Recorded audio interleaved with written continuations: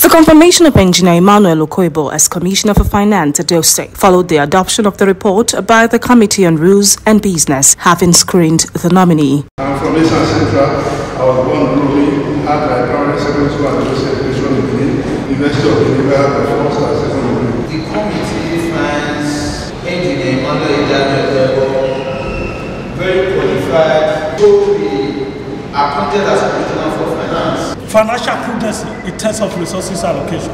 The man will be there also to advise the executive. Take it step by step. Be relaxed. We are going to do with the finance of the state. So don't be in a hurry when you are handling issues. To move a motion that the commissioner nominee, having introduced himself around through his resume, should please take a bow. This house has cleared Engr Emmanuel Okoebor for finance, Edo State.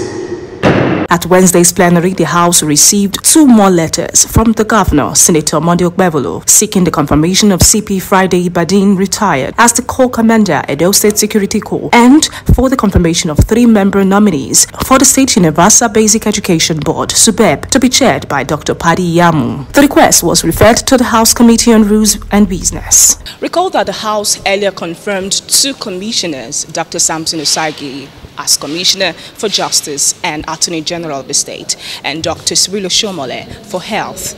The confirmation of Engr Emmanuel Okoebor for Finance raises the number of commissioners to 3 in the State Executive Council. From the State House of Assembly, Favour Osaro, ITV News.